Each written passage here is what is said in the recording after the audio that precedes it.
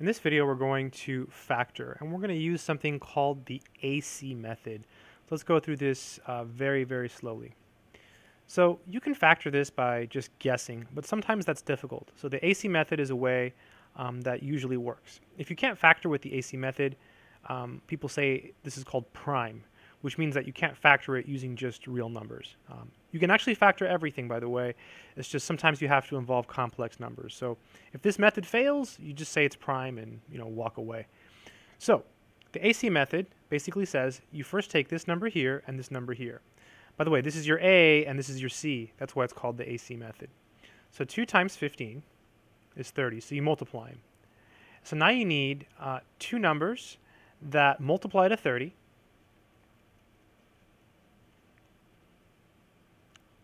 and add to negative 13. Okay, so what are two numbers that multiply to 30 and add to negative 13? You might say, multiply to 30, 2 times 15 is 30. Yeah, but that just tells us that we need two numbers that multiply to 30. It doesn't have to be the 2 and the 15. So two numbers that multiply to 30 and add to negative 13. So usually you can just think about it. So I'm thinking 3 times 10 is 30. That'll work. And they both have to be negative because they have to add to negative 13.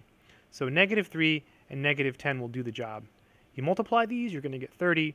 You add them, you get negative 13. All right, so here's the trick now. So now you rewrite this as 2y squared. And you take this piece and you break it up into negative 3 and 10. So I'm going to write it as negative 10y minus 3y. Okay. Just as well, I could have done negative 3y minus 10y. It doesn't really matter. And then plus 15. You see, this checks too. Negative 10y minus 3y is negative 13y. Now you use factor by grouping. This is really beautiful, really a beautiful technique. So it looks like on these two terms here, we can pull out a 2y. So let's go ahead and do that. So 2y, that's our greatest common factor. Then you ask yourself, what's missing here? What do you multiply by 2y in order to get 2y squared? Well, we're missing a y.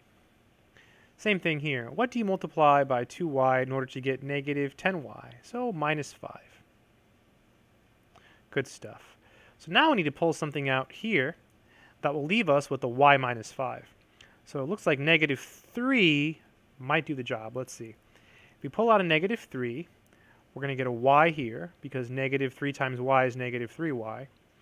And now what do we need to put here so that we get a 15? So what number times negative 3 is going to give us 15? Well, negative 5. And that worked out perfectly. So now we can pull out the y minus 5. And then we ask ourselves, what's missing? What do we multiply by y minus 5 in order to get this? So 2y. And what do we multiply by y minus 5 in order to get this? Negative 3. And we've successfully factored using the AC method. I hope this video has been helpful.